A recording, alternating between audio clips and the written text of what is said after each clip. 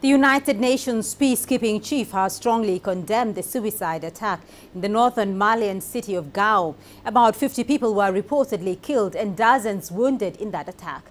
Addressing the Security Council, Hervé Ladsous called this a direct attack on the peace process. UN correspondent Liling Tan tells us more. The scheduled Security Council session on the UN's mission in Mali was overshadowed Wednesday by the suicide attack inside a military base in Gao. The military camp was used by government soldiers and armed groups who conduct joint patrols under a UN-brokered peace deal.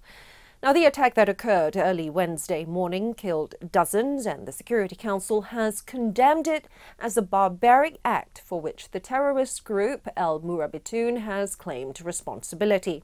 Addressing the 15-member council, a clearly frustrated UN peacekeeping chief Hervé Ladsous said the objective behind the attack was to derail the peace process already at a critical juncture. He noted that little significant progress has been made in the 18 months following the signature of the Agreement for Peace and Reconciliation in Mali, and that raises questions about the will and commitment of its signatories.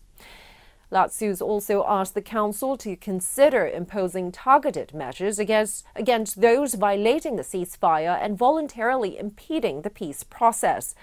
Mali's Foreign Affairs Minister Abdoulaye Diop raised concerns about the humanitarian situation at home, warning that terrorist groups in the Kidal region were hindering aid and social services, attacking civilians, and conducting illicit activities to fuel a criminal economy.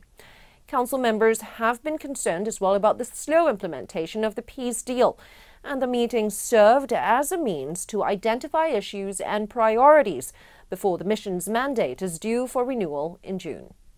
Liling Tan, CGTN, New York.